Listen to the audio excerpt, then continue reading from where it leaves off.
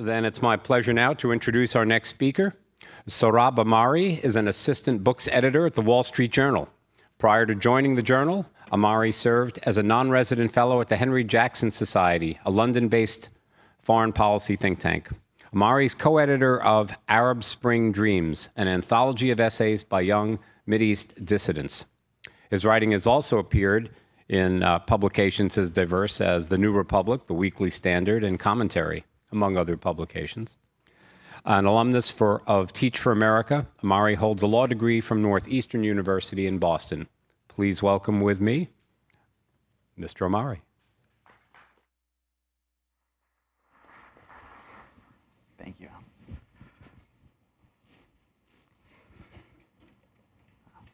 Well, thank you all for joining me in the Foreign Policy Research Institute for this very early session. I certainly had to have my 2 cups of coffee, but it's great being here, especially as a former teacher. I'm just so impressed by this program and so thankful for the invitation from Alan and the rest of the organizers. And I had a chance to speak with 3 of your colleagues last night after Roya's talk, and I was just so impressed by the depth of knowledge and passion that's in this room. So I hope to chat for about 30 minutes about Iranian Islamism. I've never managed to, I mean, I don't like to hear the sound of my own voice for more than ever, really, 20 to 30 minutes. So I'm eager to open up a conversation. But I want to put forward 2 principles and try to see how you approach them as teachers when you want to teach about Islamism or political Islam. And I'll mostly draw on Iran. I'm an Iranian American. I was born in Iran. I moved to the US when I was 13. I'm just a journalist. I don't claim to have military expertise, and I'm not a theologian. In fact, even when I was growing up in Iran, I was terrible at the Quranic studies that were mandatory in my elementary and middle school. So I'm just an observer of Iranian affairs. I'm fluent in the language, although my formal and literary Persian, I confess to you, keeps deteriorating because I don't get to write in Persian as much as I'd like to. So, and that's a warning for anyone who knows a language and then to try to keep it up. So, again, so I just approach you as a writer and as an observer of my native land. I happen to write mostly about Iran and the Middle East when I do, but again, I'm not a theologian. So two ways that I think we think about the Middle East and we teach about the Middle East and how our media talks about the Middle East. And the very first one, I think, is this idea that political Islam, as it's preached by the Iranian regime's hierarchy, the clerical regime, and even beyond that in the rest of the Sunni world, that Islamism equals authenticity. And I think this is something that our students it's an easy way to frame for students, for young people, and in the mainstream media to say Islamism or radical Islam is an authentic way of life for the Middle East, and therefore, in a parenthetical, conversely, modernity or our way of doing things is somehow inauthentic. And so this has been a narrative that's actually first and foremost advanced by the Islamists themselves. And we've sort of absorbed it and picked it up, and now we're projecting it. So, and I think it's a problematic one, and I think we should try to challenge that. And and you're in a position to do that as teachers if you have the right knowledge. So what is Islamism? Islamism, I mean, there are multiple definitions out there. My own one, it's the idea that Islam should be the central organizing principle of people's lives, including their public and political lives, in the Middle East and in Muslim-majority countries, and perhaps beyond. And what the Islamists themselves, the way they talk about it, is often that we want to restore, quote unquote, the region's Islamic totality. If you go back to the proponents of the Shia Iranian version of Islamism, you'll often hear this phrase that because of the arrival of modernity and because of the fact that the West penetrated our societies, and in fact it did, both in material and in spiritual terms, that our Islamic totality has been eroded, that its foundations have gotten weaker, and it's time to restore our Islamic totality. In fact, there are two reasons why this is bogus, essentially. The first is, and I think Roya set this out really well last night, as with all fascistic and quasi-fascistic movements that harken back to some pristine moment when things were orderly and there was this pristine and whole identity that has now been eroded, there was never that Islamic totality. In other words, if you go back to Iranian history, obviously Iran has its pre-Islamic heritage that dates back something like 500 BC, and then even before that of documented history. And as some of you may know, that identity actually persists in Iran despite the regime's attempt to uproot it and just focus on the post-Islamic history. In other words, Iranians love their pre-Islamic traditions, like celebrating Nowruz, the Persian New Year. Any Iranian that you'll meet, however sort of minimal their knowledge of their own history, will tell you, we had Cyrus the Great, and we had, Darius, and they had a rudimentary declaration of human rights back in 500 years ago. All this stuff refuses to go away. And it's there, and that's why this narrative of the Islamic totality of the region is false. Also, Iran has never. It was not preordained that Iran be the center of Shia Islam and Shia Islamism. In fact, Iran was part of the Sunni world, up until the 15th and 16th century, and then became a predominantly Shia power. So that's another thing that makes that narrative a little problematic. Other bits, Iran has always had, minorities that were quite vocal in their identities, be it the Jewish Persians. There were, Christianity made inroads in the country, and so it was this idea of this Islamic totality that never existed. I think is really painful for the Iranian mullahs to admit. The second bit of why the Islamism isn't quite an authentic idea, it's not that Islam wasn't a part of Iran or that it wasn't a traditionalist country. It's that Islamism, the idea of Islam as the centrally enforced principle of the state and of public life, that's a new invention. In fact, the people who proposed it, both inside Iran and in the Arab world, they were very much conversant with modernity. I mean, the idea of a total state is something that is in part European in origin, Western in origin, and guys like Ali Shariati, who was in some ways one of the intellectual architects of the Iranian Revolution, although he died in 1977 before the actual revolution, that he had preached for a very long time, came to fruition. He had studied in France, and he was a big fan of Jean-Paul Sartre and Marx, and his theories were in some ways mixing what he thought of as traditional Shia Islam with very modern theories about how the state should be organized, and that those theories were of Western provenance. So he would preach about how there's a need to root out dandyism and wine drinking. Well, first of all, in the West where he studied, I mean, he was exposed to plenty of dandyism and wine drinking.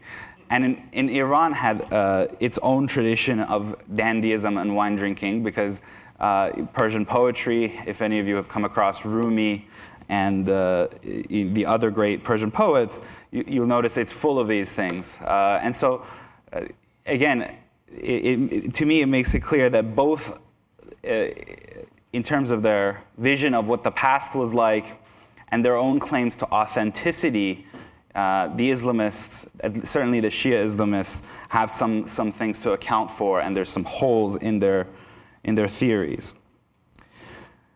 Which brings us to the second idea that I think you as teachers have an opportunity to challenge. And this is the idea that Iran is the way it is, and Islamism exists because in reaction to things that happened in the 19th and 20th century. More specifically, it's all a reaction to colonialism, or what happened in 1953 when Iran's Prime Minister Mohammad Mossadegh was overthrown. I think this does an injustice to the Islamists themselves. I mean, in other words, it condescends to them because it says that their ideas aren't serious and that they're not, they don't have agency, they don't have control over their own ideas. It's just, we did certain things to them. The West, has blood on its hand and historical sins to account for, and these societies developed the way they did because of what we did. So, for example, in the movie Argo, which some of you may have seen, Roya mentioned there's a 4-minute sequence at the beginning of the movie that tries to set the context, and it goes something like this. And of course, I mean, I understand it's a movie, it's a character, it has to, set a historical context for the 1979 hostage crisis, and it doesn't have a book. I mean, it doesn't have a book-length opportunity to tell the story, but it goes something like this. Iran had a 2,500-year tradition of monarchy. The kings were called the Shahs. The last Shah was a cruel tyrant. There was a secular Democrat who tried to nationalize Iran's oil in 1953. He was forcefully overthrown. The Shah lived in opulence. The people starved. And here we are. They have a hostage crisis. Who can blame them? And in fact, at the beginning of the movie, when the news of the hostage crisis has first broken out, you see, a bunch of State Department officials, walking down a hall, and one of them says, "Well, we did it to them first. Remember 1953?" Which, by the way, I never think an American State Department official would ever speaking that way, first of all. But this idea that there was some original sin on our part, and now we're atoning for it by having to deal with Islamism. Again, not true. The ideas of Islamism are serious ideas. They believe in what they're saying, and they're not just reacting to us, but they're putting forward a way of life. That way of life, in terms of how Ayatollah Khomeini saw it, was that back in the day, when the local Ayatollah or the local mullah would come across orphans or invalids, he would sort of take charge of them. He would take care of them, and he'd be responsible for them. The idea of Walayat al-Faqih, which is the guardianship of the jurisconsult, which is the theory that Ayatollah Khomeini put forward, was this idea of the mullah or the cleric taking charge of the people because they needed support. But it wasn't just invalids and orphans. It was an entire nation that needed a patriarchal guide to rule over it. And his idea didn't just limit itself to Iran. It was the entire Middle East that he sought to guide in the manner that the old-time clerics would guide the orphans and the invalids. This is a very serious idea, and it proposes itself as an alternative to liberal modernity. It poses itself as an alternative to American hegemony in the region, and it wants people to adopt this way of life. Now, it runs into some problems. First of all, that Iran, as you know, is Shia, whereas the rest of the region is Sunni. Iran is a Persian power, although only 50% or so of the country is actually Persian ethnically, whereas the rest of the region is primarily Arab.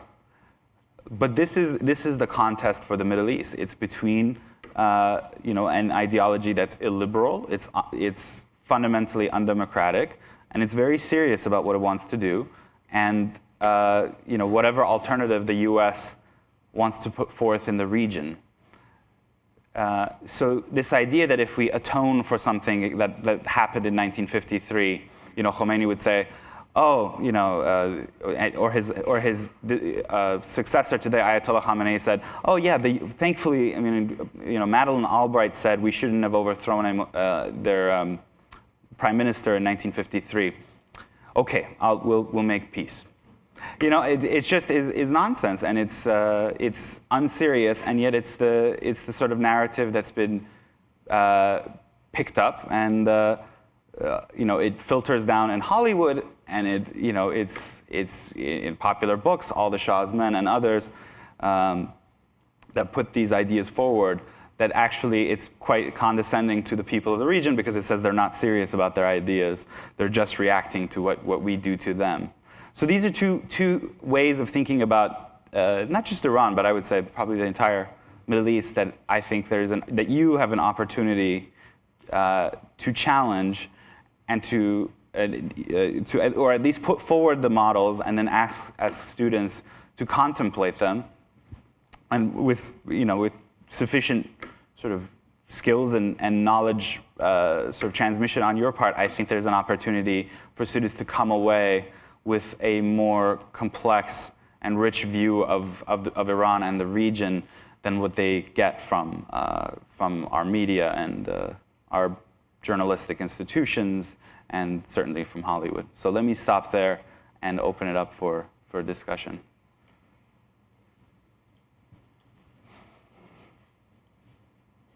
In the back.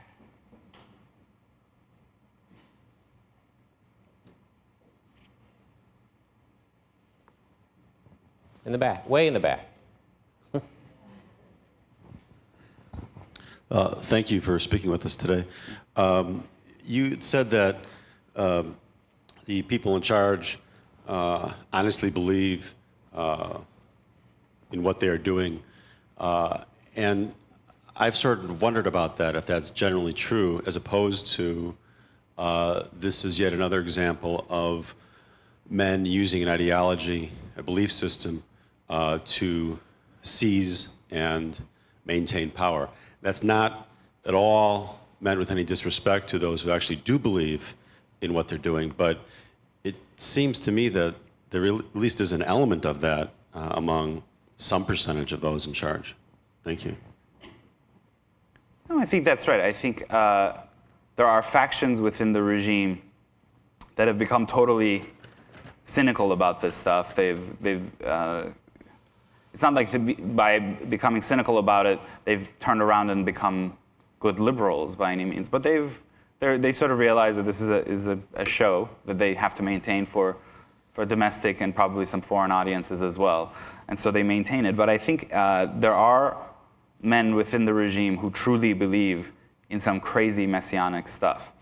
In other words, so for example, Ahmadinejad often talks about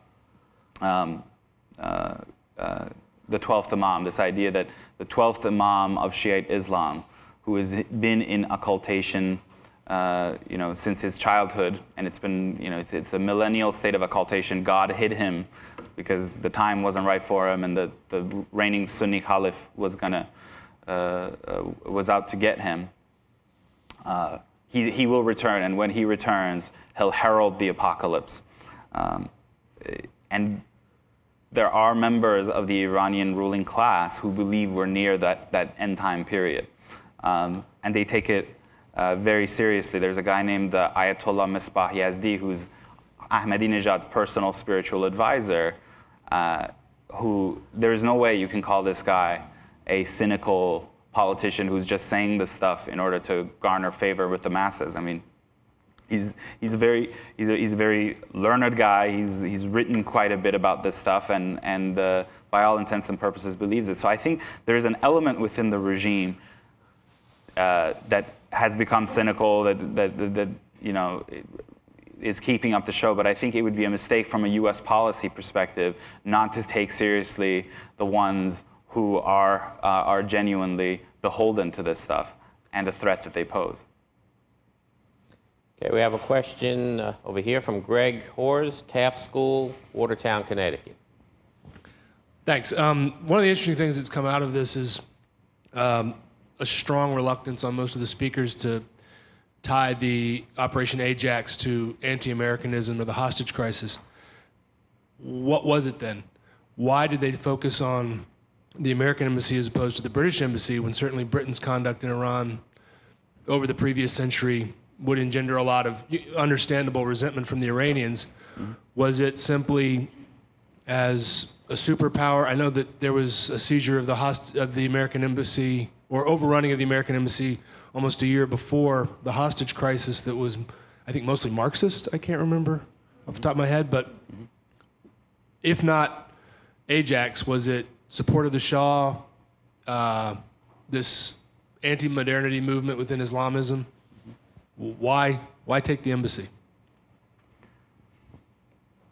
Well, if you're Khomeini and you believe that you have a unique and global mission to restore the Islamic totality of the region, then you have to challenge the top dog in the region, which at that point was the United States, and I would argue it still is in some ways, you know, the most powerful force in the region that the rest of the region looks to. So if you're out to challenge that, the United States will undoubtedly be your number one target.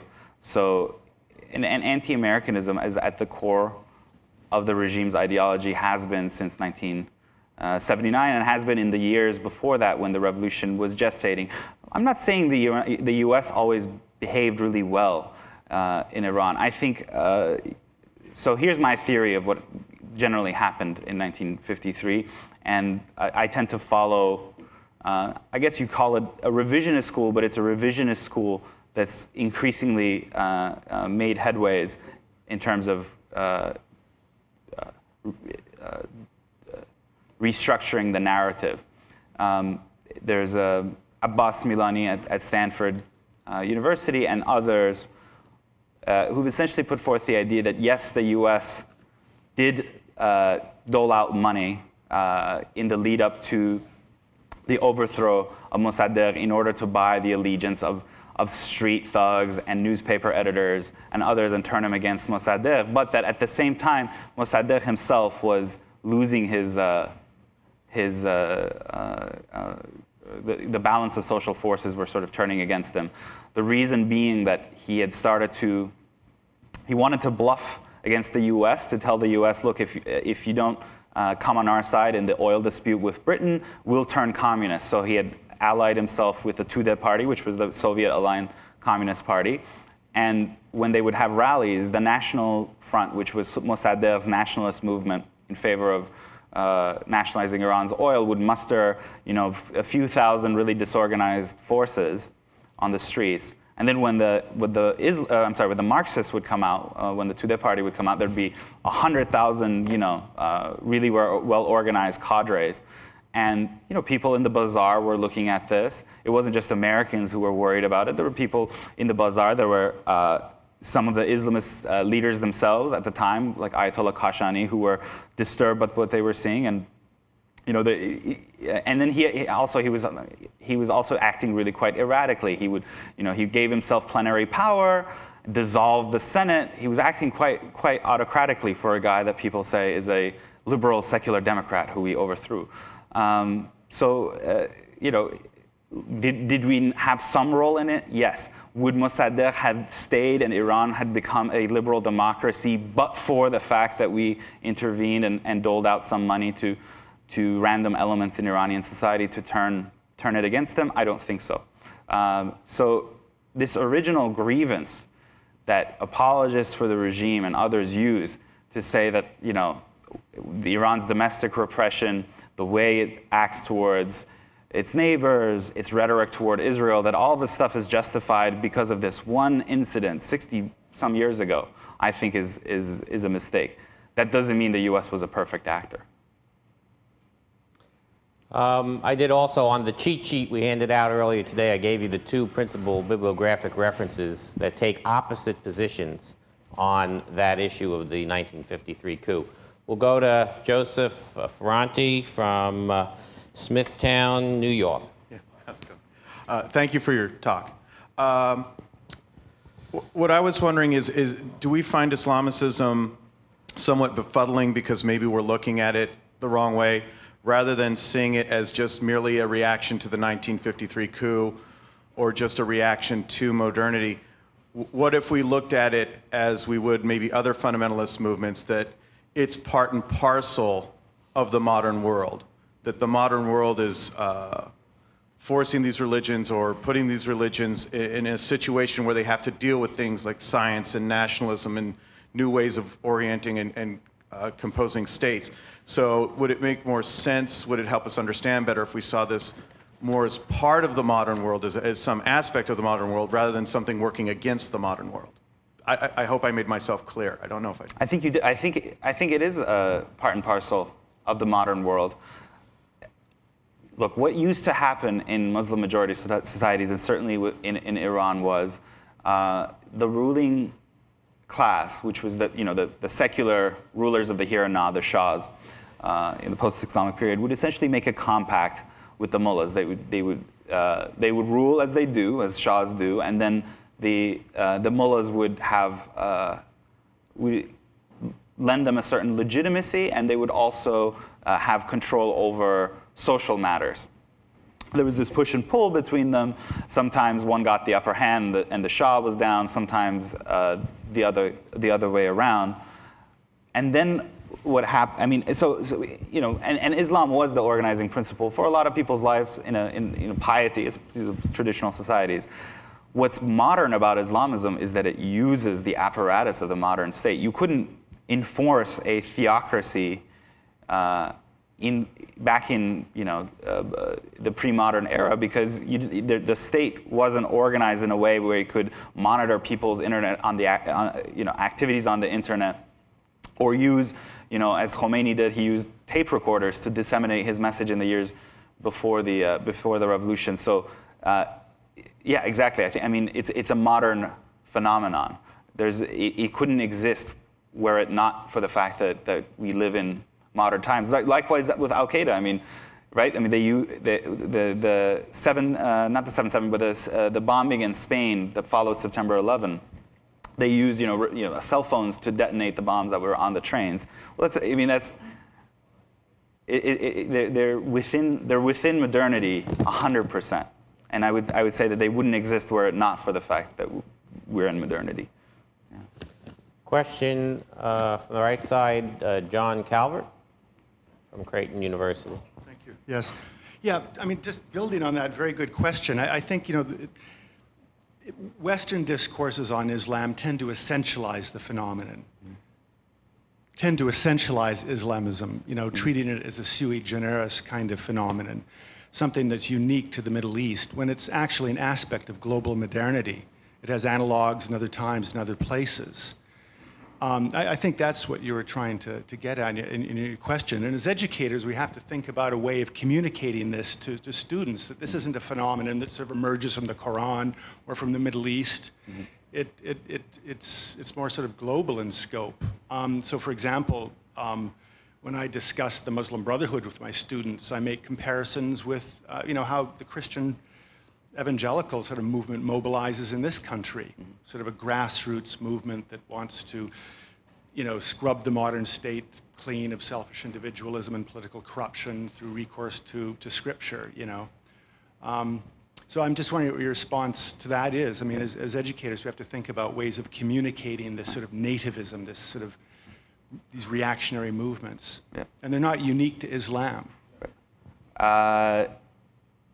Look, I agree with you that in a broad sense, with the idea of Islamism being that it has analogs to other movements. But I utterly disagree with the comparison to evangelical Christians, because evangelical Christians, except for, I mean, right? Is there anti-abortion bombings? but it's always I mean, there's no coherent. The Muslim Brotherhood used to be quite violent, and I would argue is still a totalitarian movement.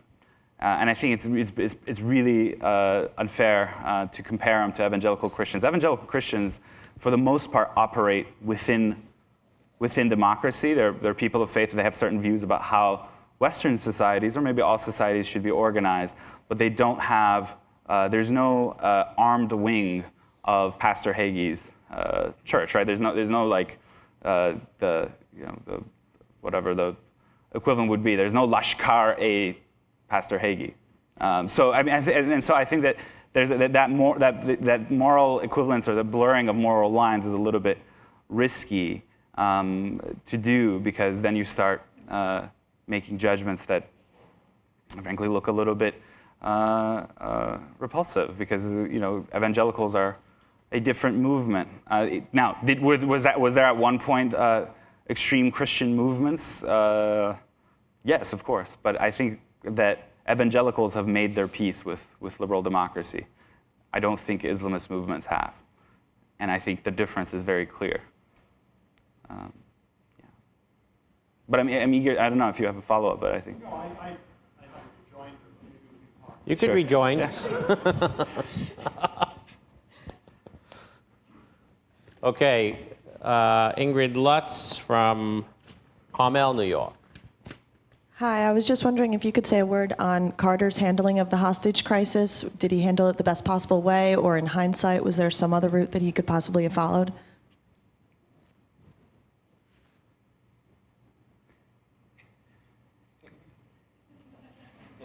So, I don't want to wear out my welcome with a group of teachers, but you probably know I'm a man of the right, and I'm no fan of President Carter. I think I have a piece about this in the current issue of Commentary, in the October issue of Commentary, which in part touches on this. I think people are wrong when they say President Obama lost Egypt, or they'll say President Carter lost Iran.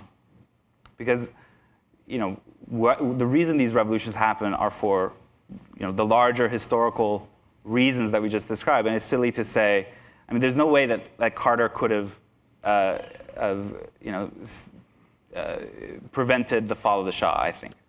In other words, by the time that he was in office, we the American intelligence community had so lost touch of what was going on in Iran. And in fact, the best account of this process is in David Crisp's book in The Twilight War, which I really recommend everyone read. That there was no way that he could have stopped the revolution. What I think Carter did wrong was in dealing with the aftermath, by projecting weakness, by not being the voice and representative of the world's leading democracy.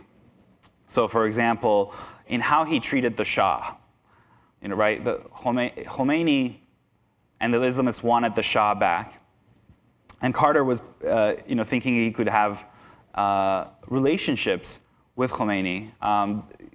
Carter administration officials described Khomeini, and again, this goes to how little they knew about him. They described him as something of a saint, that he'll be remembered like a Gandhi-like figure. And they were willing to immediately ditch the Shah and go with Khomeini's forces. So when the Shah sought medical help here, Carter was resisting it.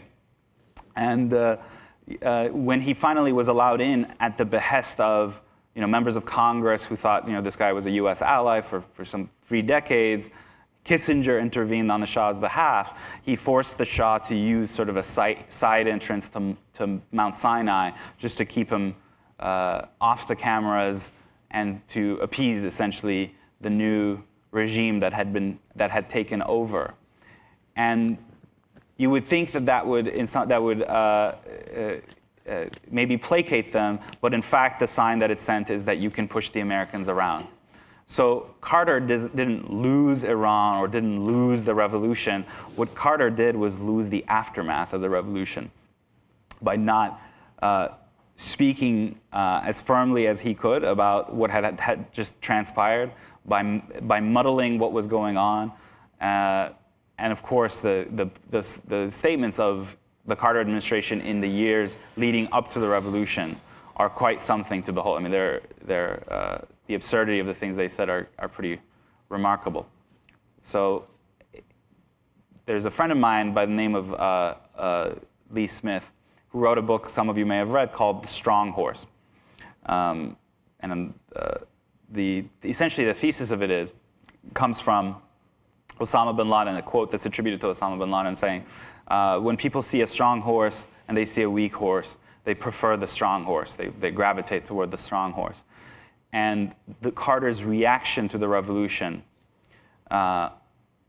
essentially was an abdication of our strong horse role, because the rhetoric was far too weak, and obviously and then there was the military operation, which was quite bungled, the Eagle Claw operation. So that in short is my answer. Carter did a lot of wrong things. Carol Bendall from Troy, New York.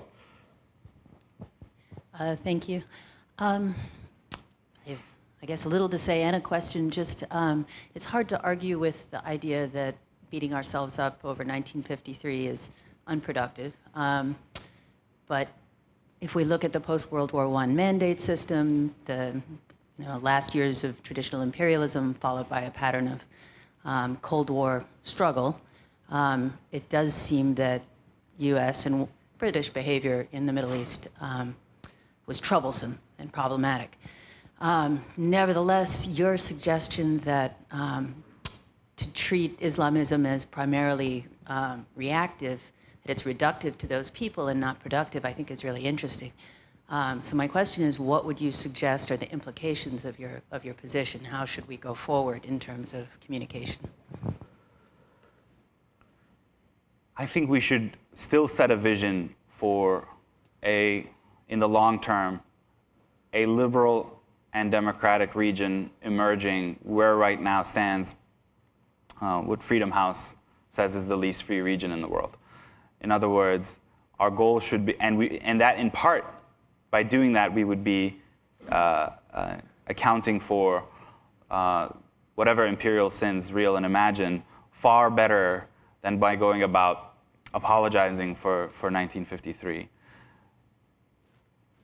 Now, what that means is we have to confront Islamism as it is. We should respond to it vigorously. I like drones. But also, I mean, so that's how you deal with the really extremist Al-Qaeda types. But with the rest of the region, we should be playing this the way we did in the aftermath of World War II, when you had a region that was devastated by gruesome ideologies. It was emerging, terrible economies, things out of shape, and we went in and essentially we decided to shape outcomes. We favored certain actors and we disfavored other actors. Were we always morally straight? In other words, were we always promoting liberals and Democrats? No, but in the broad sense, we sought as our goal, especially with the presidency of Ronald Reagan, the idea that a democracy can come into shape in this area. I think we should continue to do that.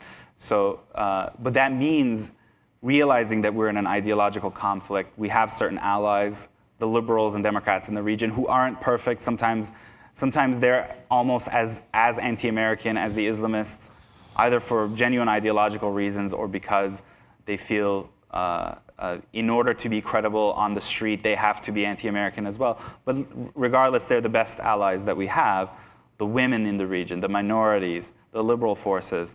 And I think it's a mistake not to realize that there's an other side to that, which are the Islamists, who their vision is anti-Western. They might act democratically, but they're illiberal. And when the rule is threatened, our experience shows that when the rule is threatened, then they ditch the democratic part of their mandate.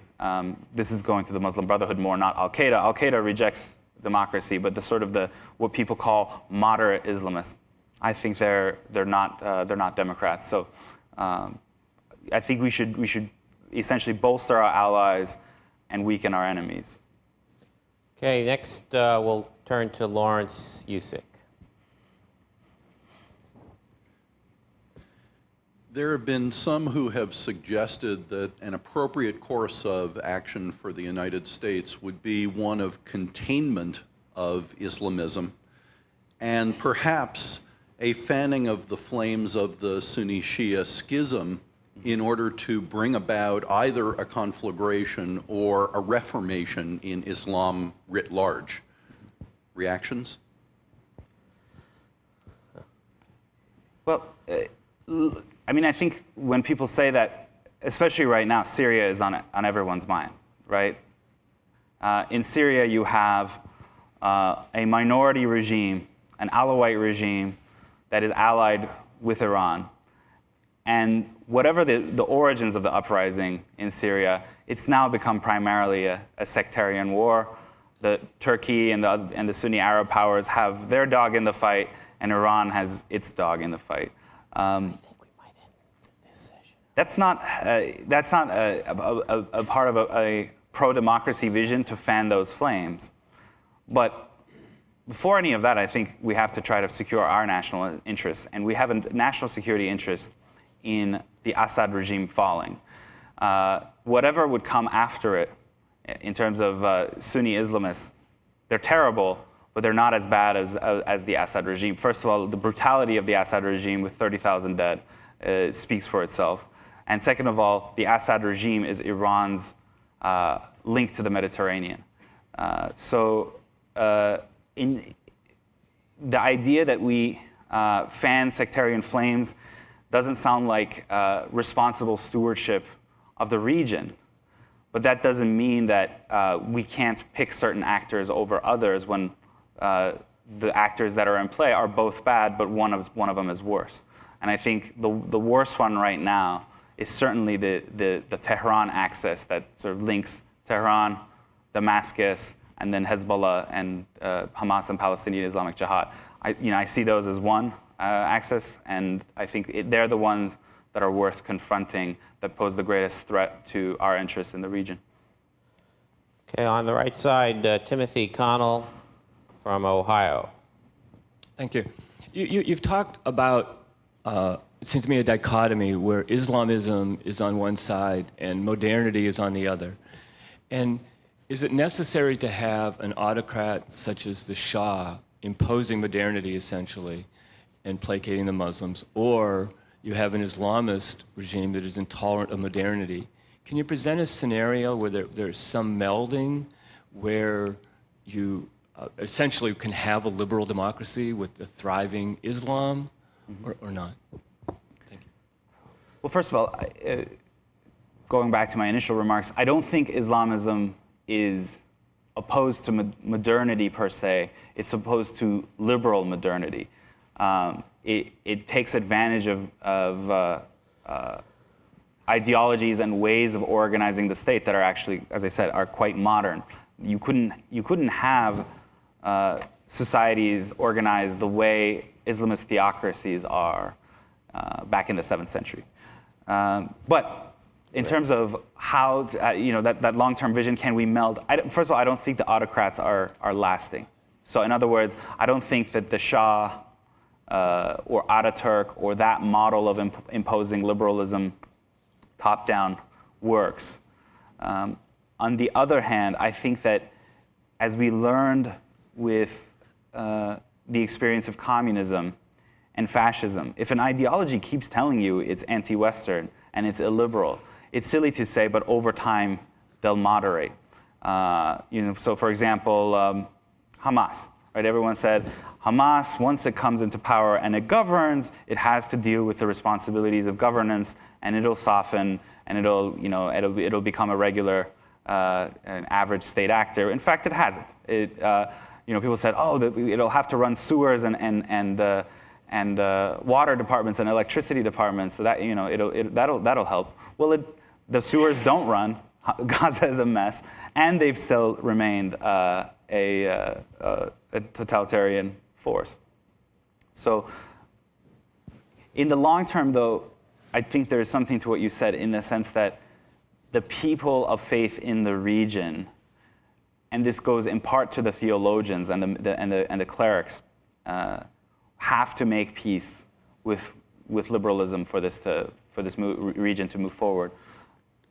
And so therefore, and I can't provide those answers. In other words, I'm not conversant with the text to the extent necessary to be able to reform them internally, and I don't think anybody who isn't conversant with them should set forth on trying to reform Islam. That has to come from within, and that's a long-term process. But in the meanwhile, I think it's a mistake to think of Islamists who keep saying this is what we believe, to keep hoping that, oh, but they'll change, they'll have to govern, they'll have to run elections, they'll have to run electricity and water and tourism departments, and that'll force a change within them. Sohrab, what future do you see for the Green Movement in Iran? I think the Green Movement is defunct. I mean, I think there will be a next uprising because the regime is, as the Marxists used to say, has too many internal contradictions. It has, the young population, which, as you know, 70% or 60% of Iran is under 30. Iran does have a constitutional tradition going back to the beginning of the 20th century. And it has a relatively educated population. You can't run a theocracy on that basis. Now, the specific Green Movement that emerged in 2009, I think it's defunct. But I mean, I haven't seen signs to suggest to me that it's alive and well. In other words, the next time there'll be an explosion, it'll be under a different banner. It won't be Mousavi, Karoubi, and that crowd of the Greens. Mm-hmm. Are there any other questions? If not, we'll take a break and be back in 15 minutes. Thank you very much, Sohrab. Thank you.